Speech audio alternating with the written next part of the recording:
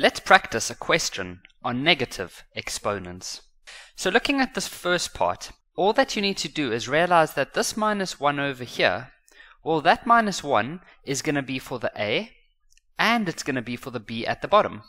And so the a currently has an exponent of 1. And so we're going to multiply these two parts together, and so that's going to give us a to the power of negative 1. And then the b at the bottom is also going to be b to the power of negative 1. Now moving on to this part over here, well, this b has an exponent of 1, and so we're going to multiply these two, and so that's going to give us b to the power of 2 and a to the power of 2.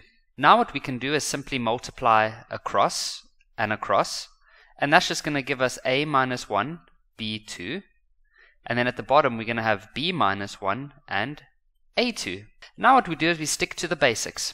Now I know your teacher might say, hey, but that a has a minus 1, so you must take it to the bottom. You can do that, but if we stick to what we've been doing this whole time, then it makes things easier, because then at least we only have a few different techniques and not all these different things we need to remember. So remember, if we look at these a's, they are the same. So what does the exponent rule say? Remember, when you have something like a3 over a2, what should you do with these numbers? You should minus them. And so we're going to do the same here. And so we're going to end up with a, and then we're going to have minus 1 minus 2. Now minus 1 minus 2 is minus 3.